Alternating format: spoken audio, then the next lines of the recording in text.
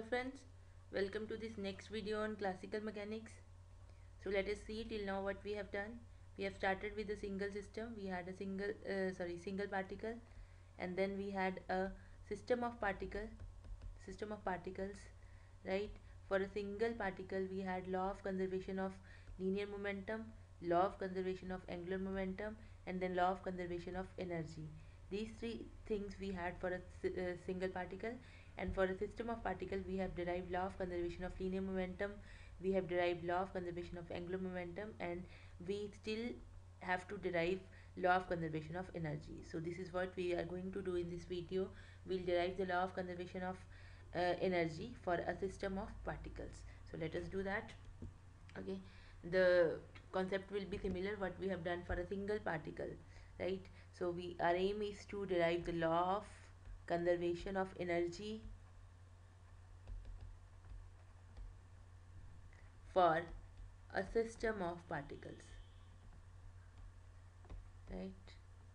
So we assume that we have some n particles, okay, and for the ith particle we will assume that Ri denotes the position vector of the ith particle, and there are external forces as well as the internal forces acting on the ith particle. So uh, we have to derive the law of conservation of energy. So we'll do what we have done for a single particle. How we derive the law of conservation of energy? We'll look at the work done when we move this system, okay, from position 1 to some another position 2, right? Okay, so let us see what is the work done when we move the system from position 1 to position 2. So let us denote W12. This is the work done when the system is moved from position 1 to 2. So this is nothing but this is equal to, for the ith work done by all the, okay, so you can just write it as summation I work done by the ith particle, work done by the force acting on the ith particle, by the force acting on ith particle, right? Okay, and suppose Fi we have already used this notation. Fi denote the force acting on the ith particle. This Fi includes both internal as well as external forces. Okay, as of now we'll treat it as Fi only. So what is this work done by the force acting on the ith particle? So this is equal to Fi dot Dri integral from position 1 to 2. This is what the work is done by the force acting on the ith particle, and we have here summation, right? Now what is force? By Newton's second law of motion, we have force is equal to mass into acceleration. So mass of the ith particle is mi, into acceleration is your vi dot stand for derivative with respect to time, right? So and what is this dri is the distance traveled by ith particle. So this is equal to velocity of the ith particle into dt is the small time interval. So what is this? We have I summation over I from 1 to 2.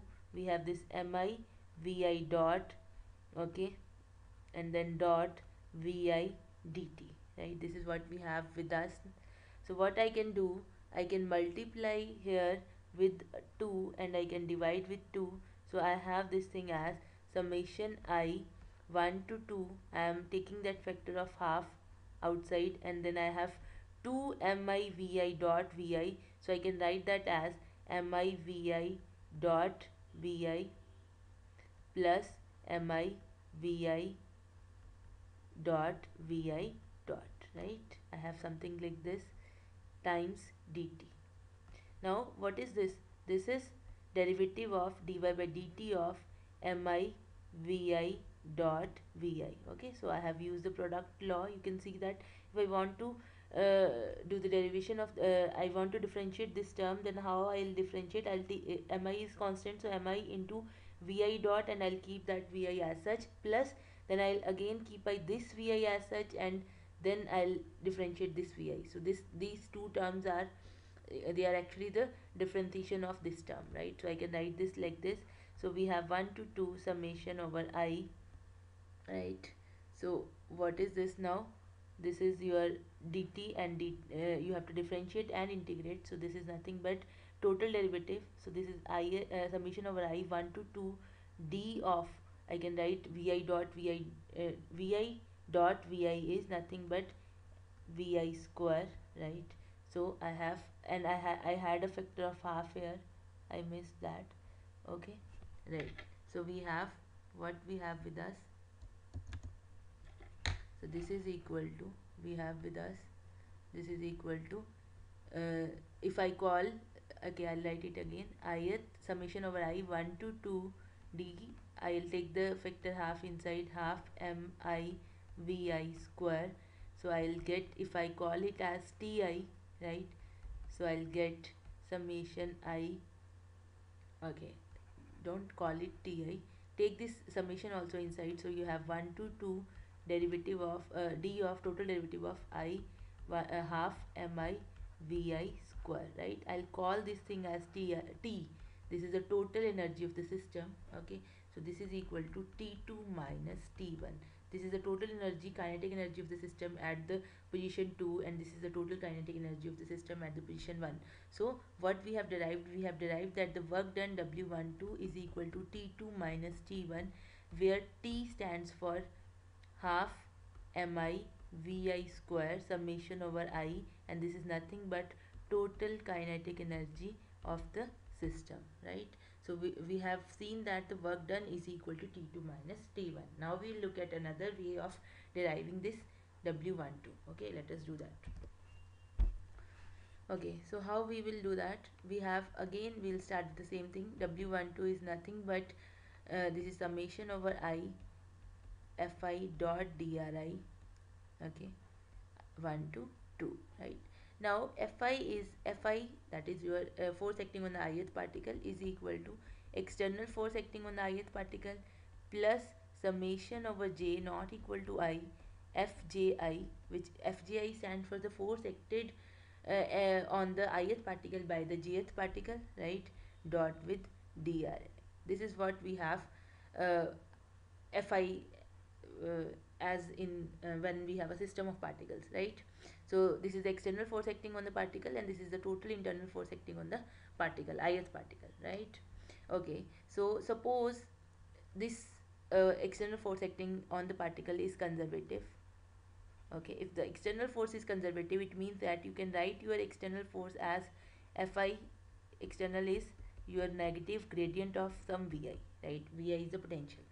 Okay, so in that case, okay, first we have, if I write fi as a sum of these two terms, then I have this thing as summation I 1 to 2 fi external dot product with ri plus, here I have a summation I, and here I have a summation over j. So I have a summation over I and j, and I have the condition that I should not be equal to j, and then I have fji dot product with dri summation integral from 1 to 2, right. So I'll deal with the terms separately. For the first term, okay, for the first term, if the external forces are conservative, we have a condition like we had earlier. If the external forces are conservative, which is not always the case, forces are conservative, but that is the case most of the times, then I can write this term as summation over I 1 to 2, this is my negative gradient of vi dot with dri vector. So this is equal to summation I 1 to 2, I have this dvi. So this is summation over I negative with a negative sign vi 1 to 2, where vi is the potential of the external force acting on the ith particle, right. So first term we have derived like this. You have to remember that first term is this is equal to, first term is your summation over I vi 1 to 2 with a negative sign, right. Now let us look at the second term. Okay, it's little more critical. Let us look at the second term. Okay, so what is our second term? Second term is summation over ij, I not equal to j 1 to 2 fji dot with dri, right. Now if I assume that, assumptions you have to see, you have to note. So first assumption is the internal forces, the internal force fij fji, okay, for that matter, fji or fij, whatever you want to say, write. Suppose we are writing fij. Fij is the external force acting on the jth particle by ith particle. Okay, Okay, so this is conservative. We assume that this force is conservative. It means that this force is equal to negative of gradient of some potential, right? Okay, so this is the first assumption.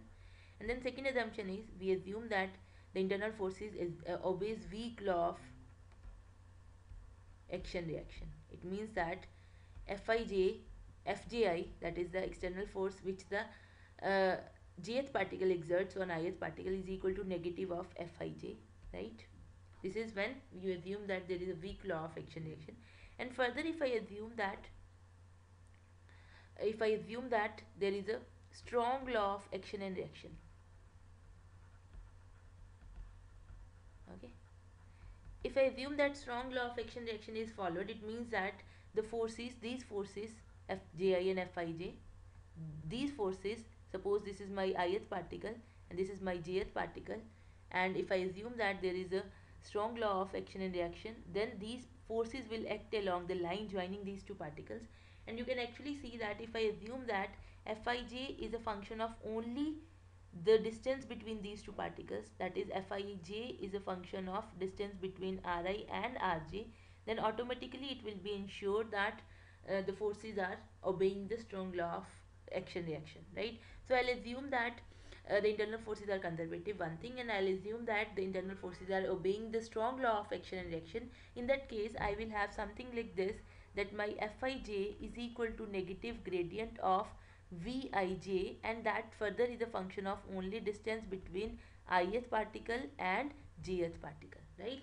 This, if I assume this thing, this will ensure that, and further I'll assume that this is equal to minus Fji. Okay, so this thing that I am assuming, Fij is equal to negative of minus Fji, and that is equal to, that is a function of only the distance between Ri and Rj. This thing will assure that the forces are obeying strong law of action and reaction. Okay, and further I am assuming that Fij is a negative gradient of some potential. It means that I am assuming that the forces involved are conservative in nature. Okay, okay, so you can note that from here, you can note that I'll write Fij is equal to negative gradient of Vij, which is a function of only Ri minus Rj, and then Fji is only, I'll write plus here. Okay, now we have to deal with this term. Let us look at this term. I can actually write this term as Ij, summation over Ij, I naught equal to j. I can divide with half, and I can write this term two times, right? Integral I'll take outside 1 to 2. I can write it as Fji dot with dri plus, I'm not writing the vectors. Okay, you can write it if you want to write the vector sign symbol. Okay, like this you can write dot with dri, right? Now because we have to finally make the summation, so these numbers I and j, they are dummy, so I can write this term as, I can change this term as Fij dot with drj. Okay, I have interchanged, I'm writing j here, so I have to write j here, and I'm writing I here, and it will not make any difference because you have to finally sum over I and j, and I not equal to j, right? So I have this thing as summation ij I not equal to j 1 by 2 integral 1 to 2 Fji dot with dri plus Fij dot with drj. Now what is Fji? This is, Fji is negative, from here this is positive gradient of Vij, right, dot with dri.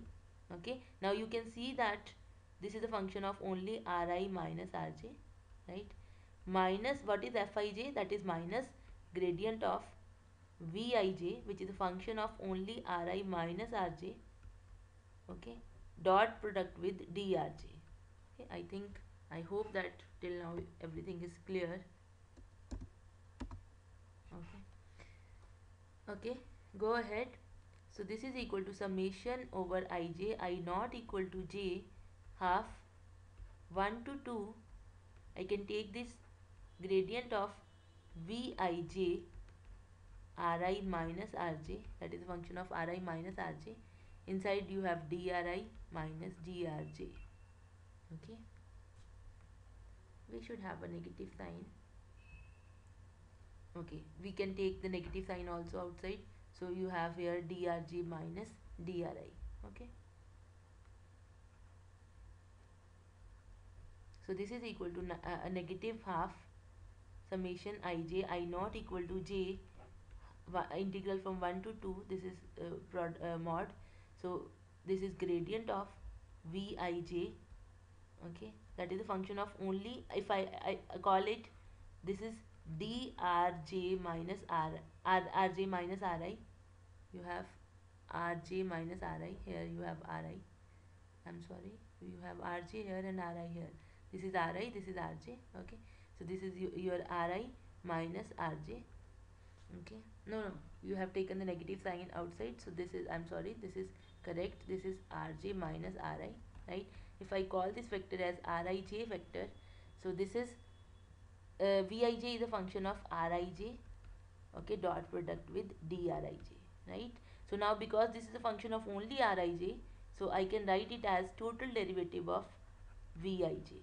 Okay, so when I'll integrate, I'll get it as negative half summation ij I naught equal to j, this is vij 1 to 2. Okay, so what I get, I have these two things with me. The first term was, I was calculating this work done by the forces acting on the system of particles in moving it from the position 1 to 2 is equal to, the first term was summation over I vi 1 to 2 and the second with a negative sign, and the second term is summation over I and j I not equal to j vij, okay, with the half sign from 1 to 2. Okay, so I'll see something, this thing vi minus half summation ij I not equal to j vij, right? I call it as v. This is the potential of the system. Okay, and this is called, this term is called, sorry, I'll call it plus. Okay, and this term is called total internal potential of the system. Total internal potential of the system, right? And what assumptions we had made, we have made the assumptions that the forces, external forces are conservative and the internal forces are conservative, and they follow the strong law of action and reaction. In that case, you can see that what is this, this is nothing but, this is nothing but negative v2, that is the potential at the position 2 minus v1. Okay, now you have to remember what do you mean by v. V is the total external potential of the system plus total internal potential of the system, right? And we have already derived that w12 was t2 minus t1, right? These two quantities should be equal. From here you get t2 plus v2 is equal to t1 plus v1, that is kinetic energy plus total potential energy of the system at the position 1 is equal to kinetic energy plus total potential of the energy, total potential energy of the system at the position 2. So this is nothing but law of conservation of energy for a system of particles, right? So the only thing which you should note that the potential energy has this form, right? And this term, this total internal potential of the system, these has, like, we have to study this separately. Okay, there are many indications of this term, right? Implications of these this total internal potential of the system we'll look at in the further videos. Thank you.